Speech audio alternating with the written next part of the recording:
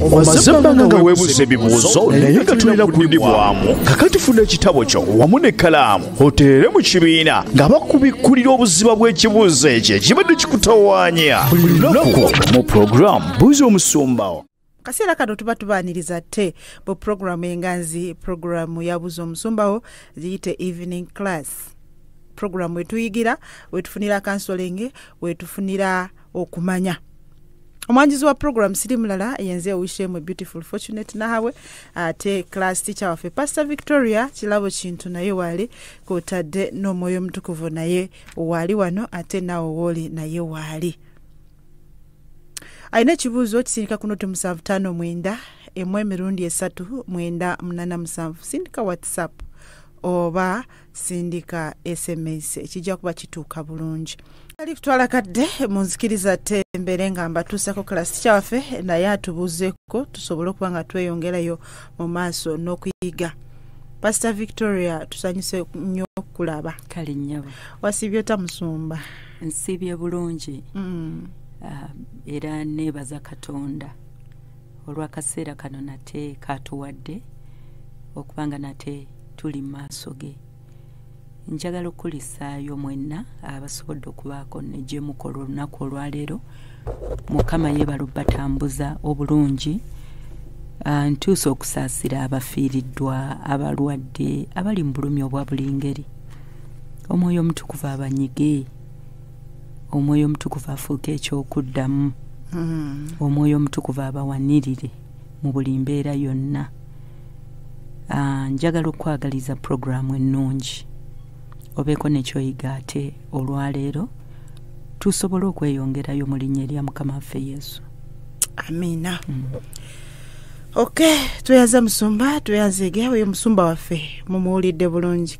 Katugende butereevu mu kibuuzo kyaffe ekisooka. Ndagamba nti Buuza Omusumbawo. Praise God, Pastor. My friend and I are born again, but our husbands are not. We pray and read Bible together, and even I have a very bad situation.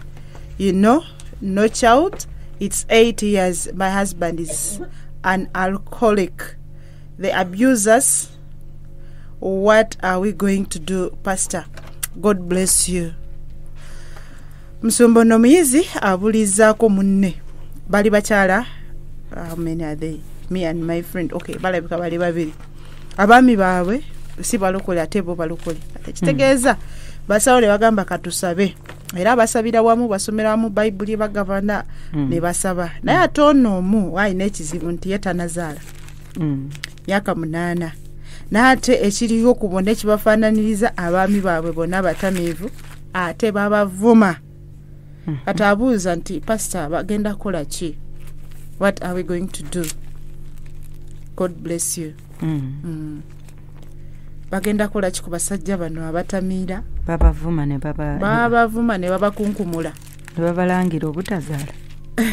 Kirabika nakyo nakyo bakibalangiramu. Beera sinungi. Anti kaakati kye tulina okumanya kiri ekintu kimu nti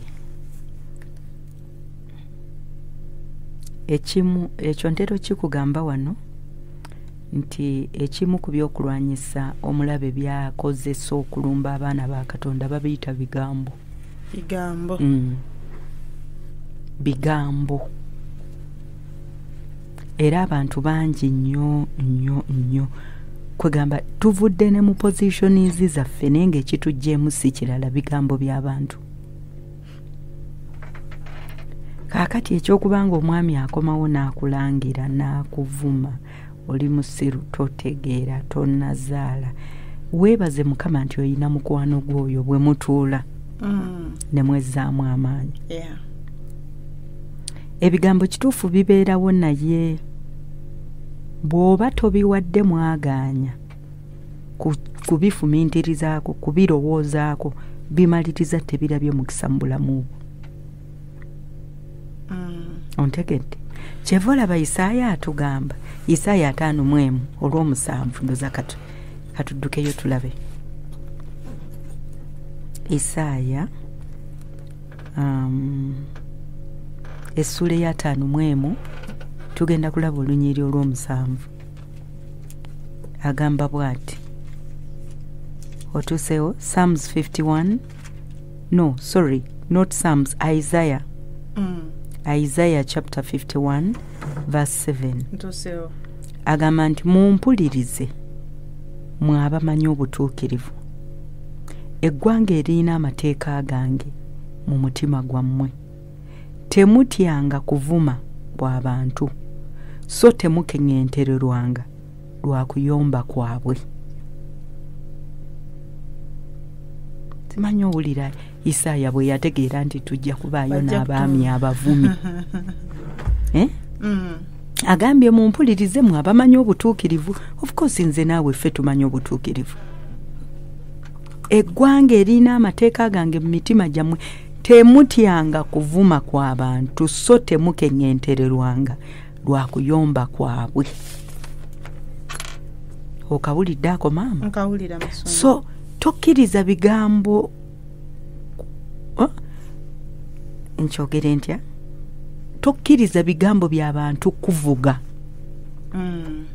Kubanga bw'onokkiriza ne bikuvuga ojja kumaliriza okoze n'ensobi. Nkubuulira mazima.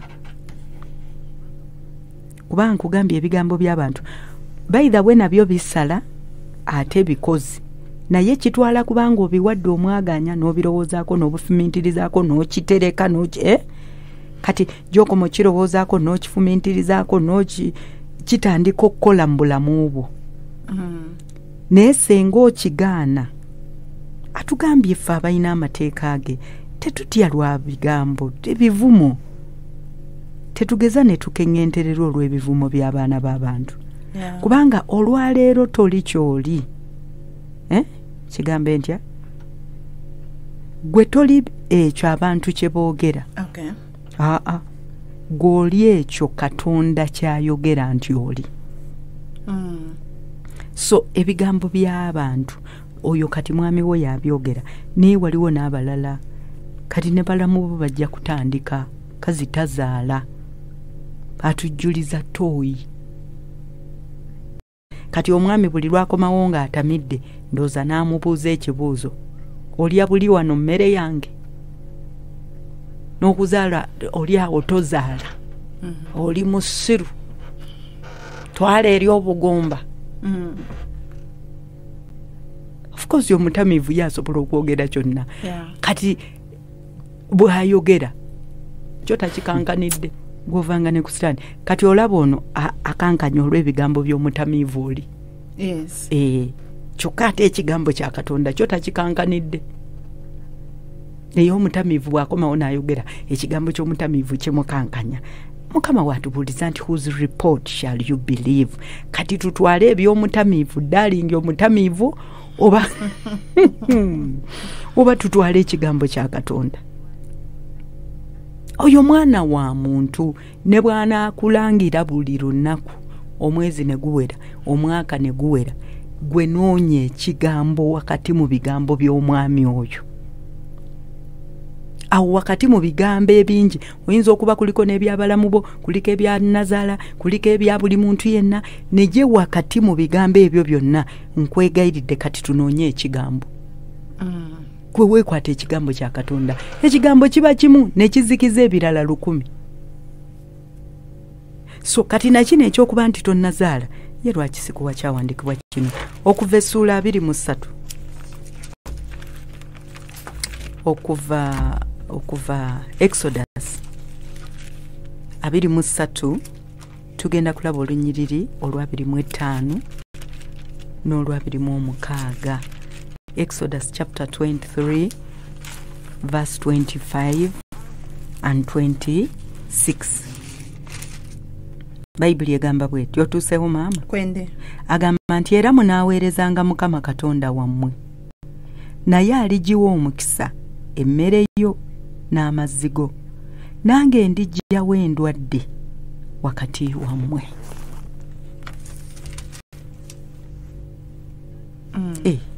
Okomye ku lwabiri mukaaga. Ekyawandiikibwa kye njagala nga sinnakiwulira mu bwongo. Olwabiri mu mukaaga tonaba ku lusoma.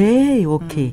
Sorry, katuddeyo tuli mu kuva essula eya 23 olunyiri olwa 25 n'olwa 26 mu nsonyiwe kanduddemu era munaaweerezanga Mukama Katonda wammwe naye aligiwa omukisa emmere yo n'amazzi go nange ndiggyawo endwadde wakati wammwe tewali bakirivaamu olubuto newankubadde ekigumba mu nsi yo omuwendo gw'ennaku zo ndigutuukiriza. Kati lwaki tokwata kigambo ekyo kisobola okuba nga kiraba omukisa mu bulamu bwo? Agambye bwe munaaweerezanga Mukama Katonda wammwe tewali bakivaamu lubuto newankubadde ekigumba mu masekati gammwe. Ontegedde maama? Nkutegedde Musumba. Yes. So wakati mu bigambo ebingi mukwano gwange gwali eyo noonya ekigambo. Ebigambo by'abantu omanyi olunaku lumu mukyala Fortunate nali ku mukolo ogumu omukyala omu naayogera ekigambo naye emyaka mingi naye paka kati nakikwata. Yali abulirira muwala we ng'agenda kufumbirwa. Yali maama kati bwe yasituka okwogera n'akola statement n'agamba mwana wange mu maka gy'olaze weekuuma ebigambo by'abantu. Kitegedde. N'agamba kubanga ebigambo bikujja we bajjula ne bikutwala gye basaanika. Ekyo kyankwatako nnyo nasiriikirira nenfumiitiriza ku statement engamba ye wano bajjula naye ebigambo bikwerabiza nti emmere etuuse n'osituka n'oleka emmere ne weeyongerayo kyokka gy'olaze n'osanga nga basaanika busaanisi. Kife. Ontegedde bulungi? Aha. So ebigambo bisobola okuleesa amaka, ebigambo bisobola okuleesa omulimu, ebigambo bisobola okuleesa okuweereza Katonda, ebigambo bisobola okukozesa ensobi yonna.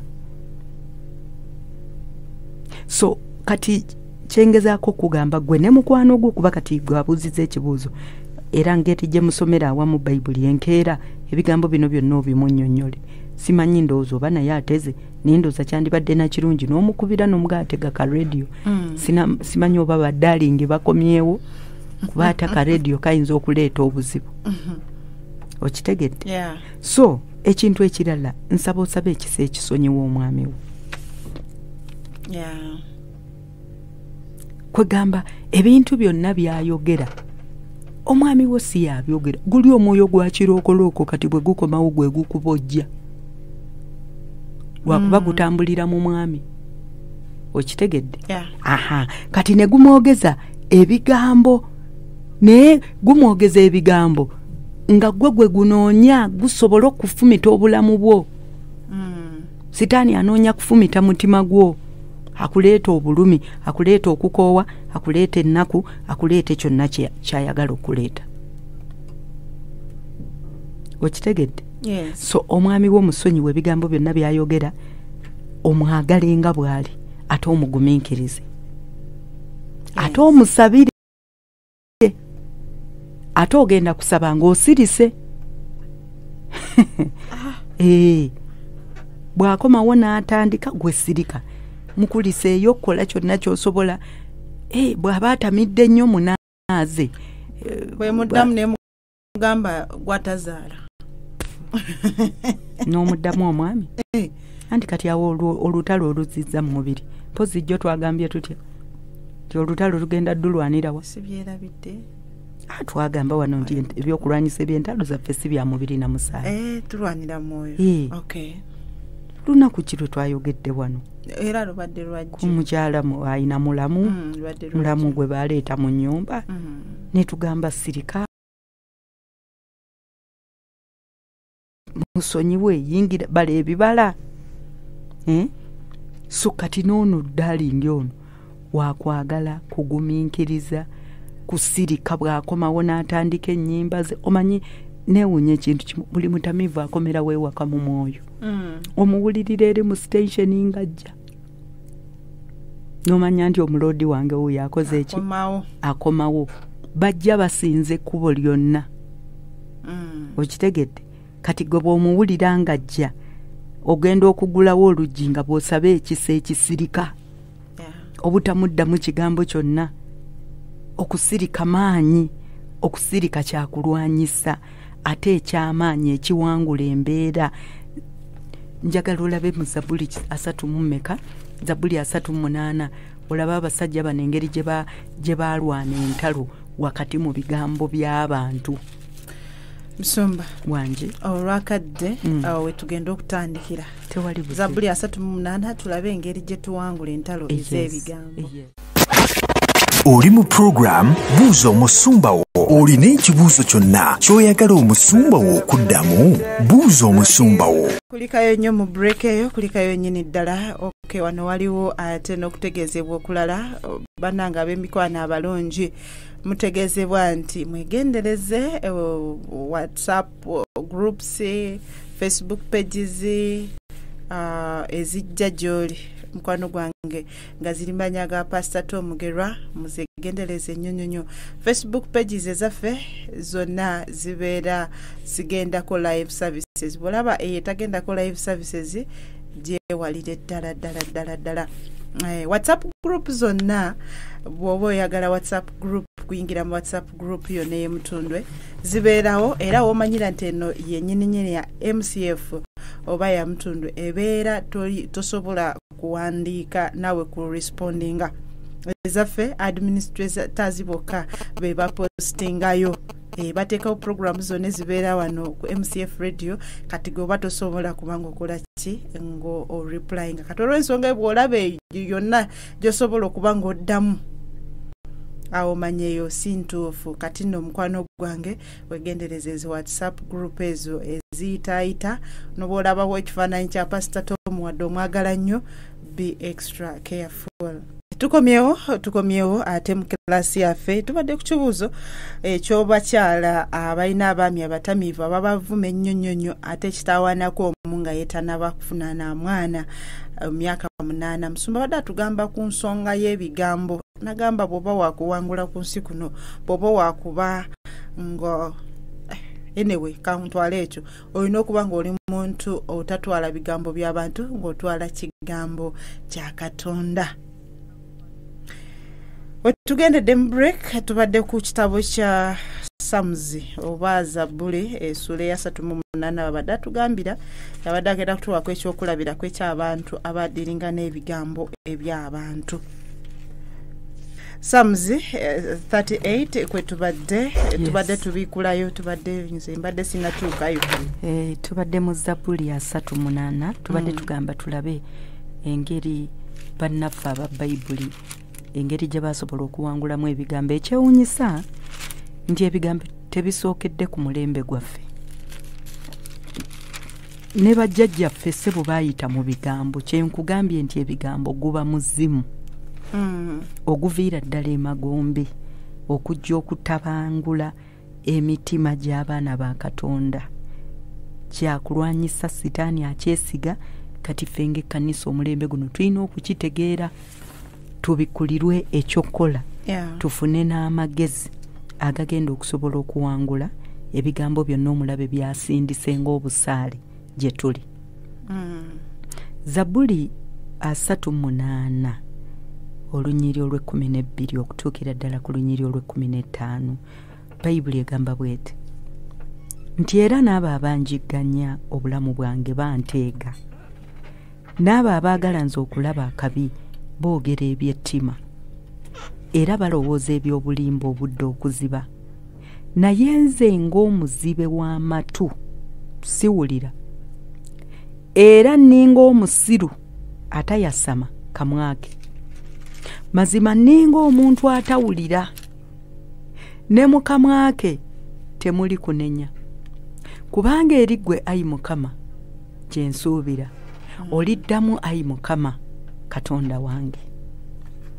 Olaba omusajja Dawudi ye bwe yatuuka mu bigambo n'asalawo n'asirika n'agamba nga ninga omuzibe w'amatu ninga atategeera ninga emimwa egitayogera n'ensirika ne boogera naye nga taddamu muntu yadde ekigambo n'ekimu. Okitegedde?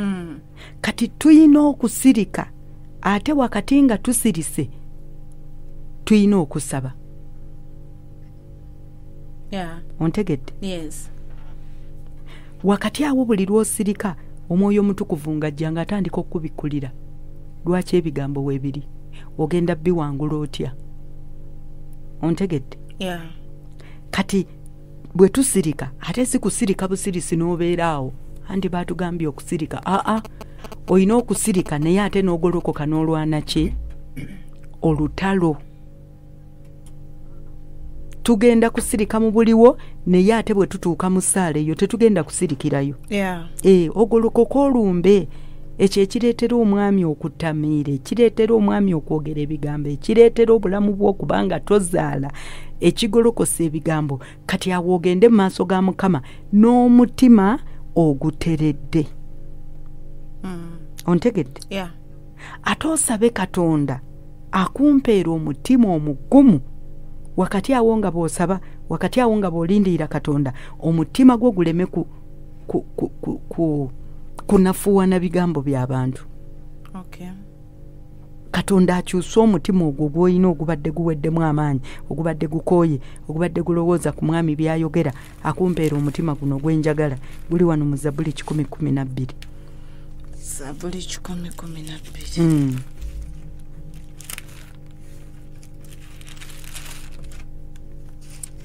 Psalms 112 verse 6 and 7. 6, 7, 8.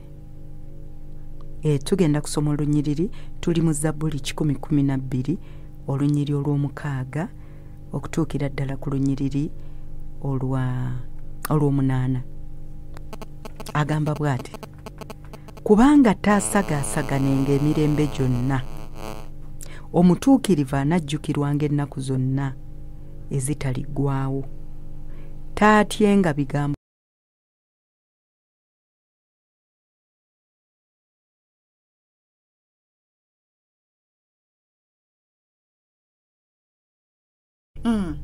naye twebaza nnyo Katonda tiffe tuli mu buweereza nga buli kaseera bwe bati baga mugolokoke. Wayitawo akaseera Katonda batiga mugolokoke. Twebaza Mukama kati tubadde twakakunkumula ennaku mmeka? 10. Era Mukama yatuwadde ekisa ne tuzikuba wali. Titwandyekubiddeko ne mu ngalo tukiyita kyakuzannya ekyo. So twebaza Katonda ate nno tulaba nti tunaaba twakagira bwe tuti tetuli kati mu gwa mukaaga. Tunaaba twakagira bwe tuti omwaka nga tegunaggwako ti ate waliyo 3, ate waliyo 5, ate waliyo zino bwe ziti, ate simanyi biki, ate waliyo 10 ezisembayo omwaka. Okitegedde? Kati ekintu ekyo kituyambye nnyo nti abamu ku ffe bawalula naye kwegamba osangira eyo nga ofuniddeyo obulamu yadde bakuwaludde buwaluzi. So twebaza Katonda olw'ekyo n'ekikyengezaako gamba omuyizi ono bwe kituuka ku kunoonya Mukama okuyita mu kusiiba, ekyo ekintu tuyina kifuula erina kufuuka lifestyle. Obulamu bwo bulina okufuuka nga bwe butyo bwe butambula.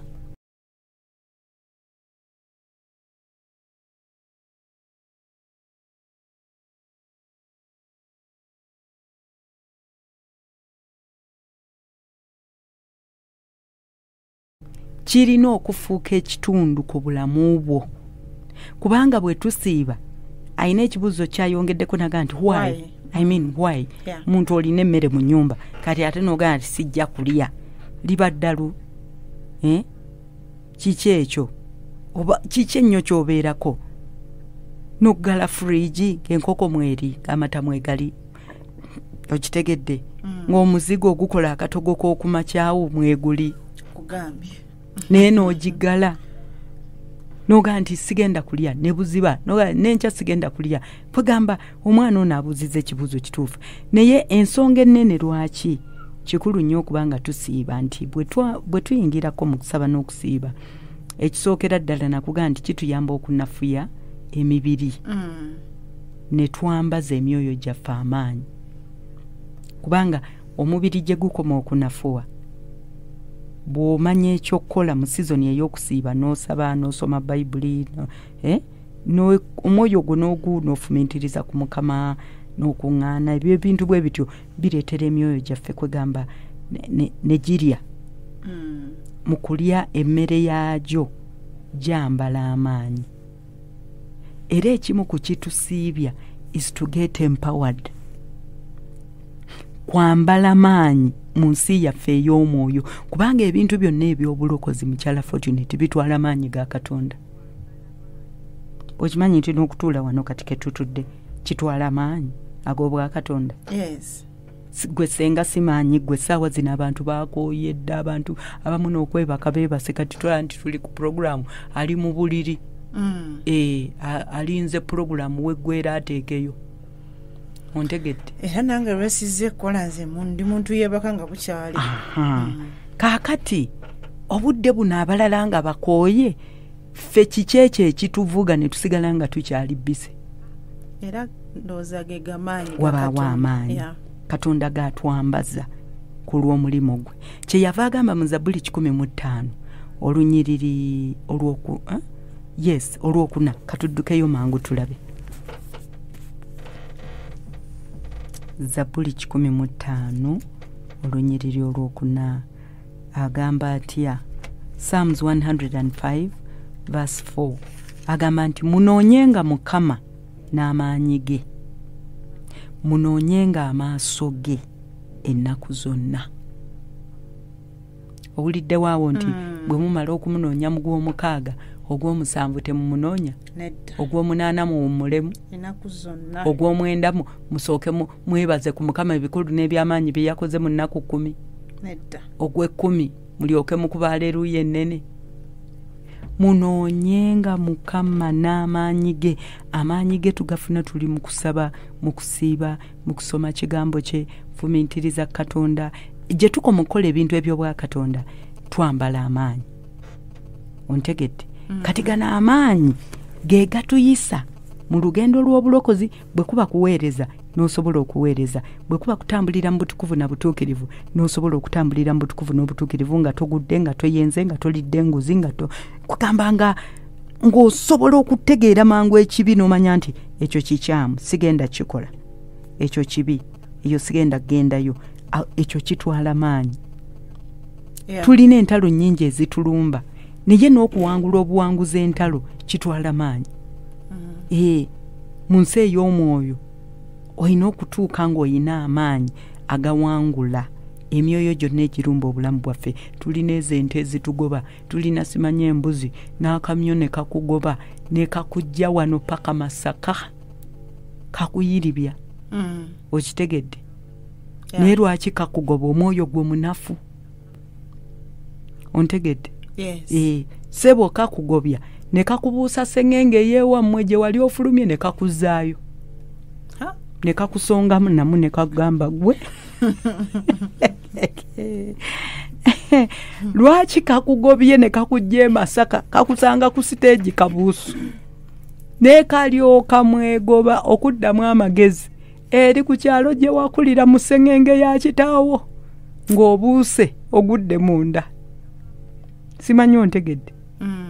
Ekikugobya si kirala, omwoyo gwo munafu, tegusobola kwaŋŋanga kamyu akazze okulumba ne kakuddusa. Gosaaga n'ensi ey'omwoyo ne bweba nsiri ekugoba naye nga mu buliwo nkakuba. Weebale nnyo.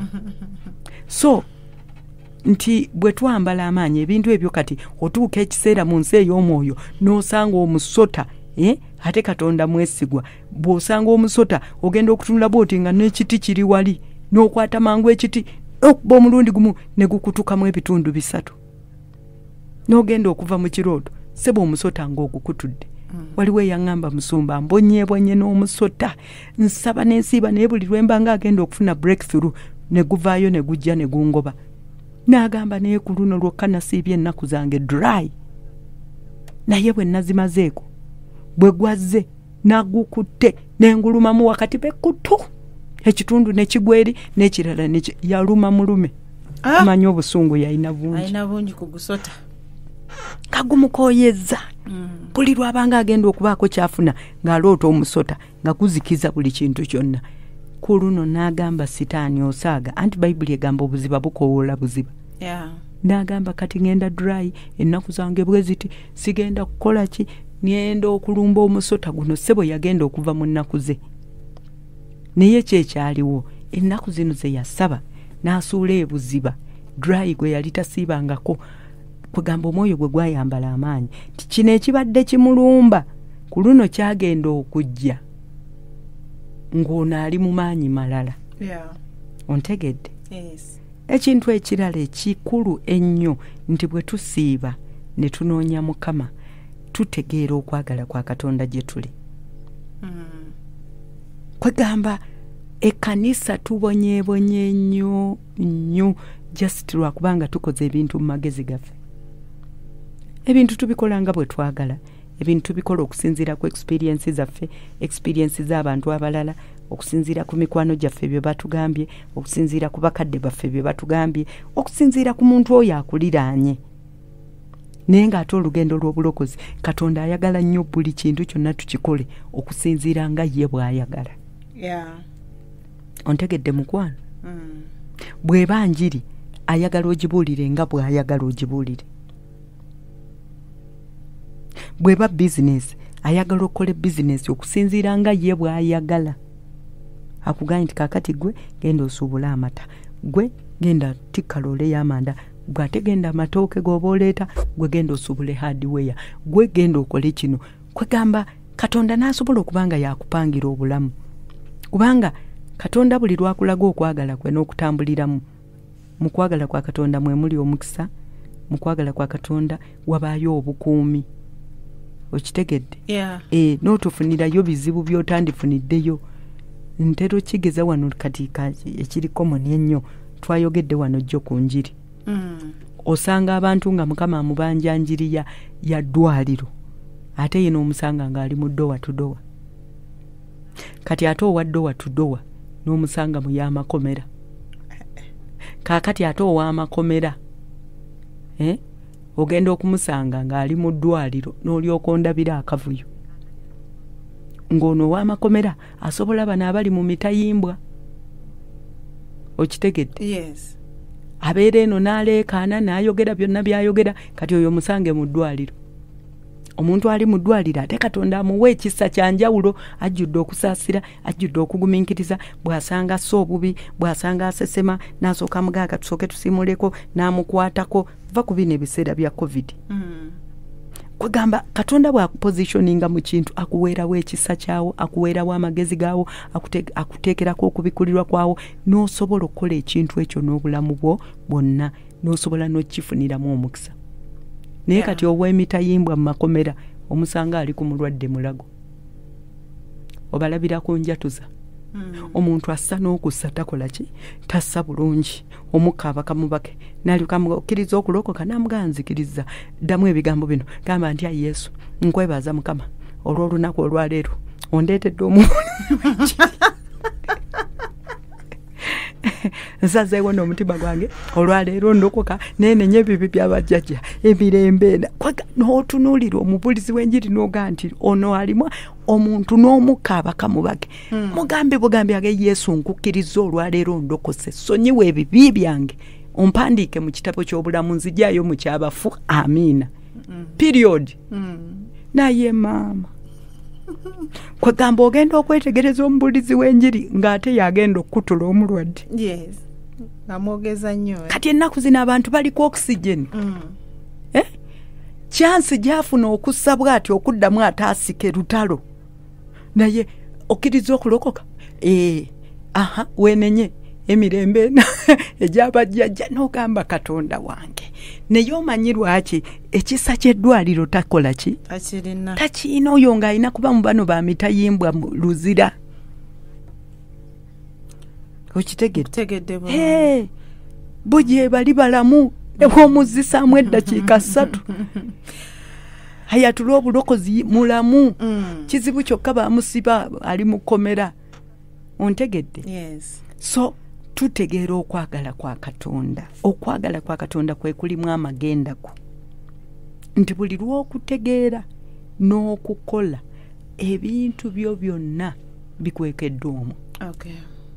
Ekisembayo tufuna okulungamizibwa. Oba kye tuba tukomerawo nga tukomyewo. Ekyo nkimaze tewetaaga na kukomawo. Kulungamizibwa.